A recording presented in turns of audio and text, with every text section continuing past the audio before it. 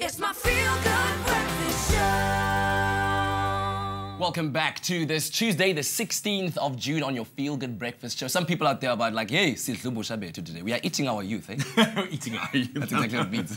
All right, so you know what? It is all about Youth Day today, and it's a day on which we remember the power of the younger nation. We celebrate the brave students who defended their right to equal education, and we commemorate those who lost their lives in the struggle.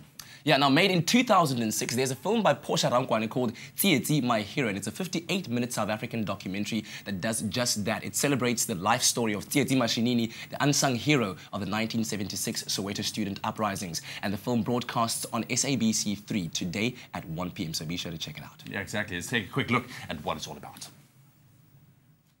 Mashinini was also a very deep-thinking young man. He was actually willing, to walk the walk. Tsietsi was a go-between for a long time, long before June the 16th.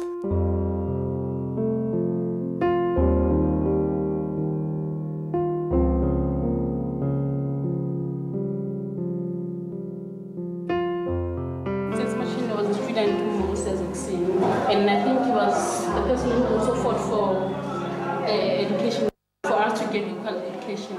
The black student in South Africa is being fed the type of education that will domesticate him to become a better tool for the white man when he joins the working community. You had no power.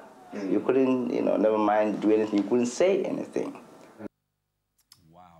Tsietsi, my hero. That is brilliant. That is absolutely brilliant. Now, this is all about, more than 30 years, Tsietsi, at the tender age of 19, he led hundreds of thousands of students through the streets of Soweto in a march that was to change the course of history in South Africa. And today, the name Tsietsi Mashinini has assumed heroic and cult status in the minds of millions of South Africans, and it's very clear to see why as well. Now, the documentary explores the courageous and articulate young man's life as a symbol of the black consciousness movement. And as the most wanted man by government in 1976, we're given a bit of an insight into how Tsietsi was forced into exile into West Africa, and also about his untimely death and the circumstances that were very mysterious surrounding his death. So a moment for us to really just take on board the actual history around 1976 and what it means that we celebrate Youth Day today. Absolutely. Now, this is a story that's creating awareness about Youth Day and also how far we have come as a country. And so be sure to catch the documentary today. It's screening on SABC 3 at 1 p.m. That's SABC 3 at 1 p.m. today, especially if you're in Cape Town. It's nice and rainy outside, so grab a blanket, just sit in front of the TV and catch it. It's going to be absolutely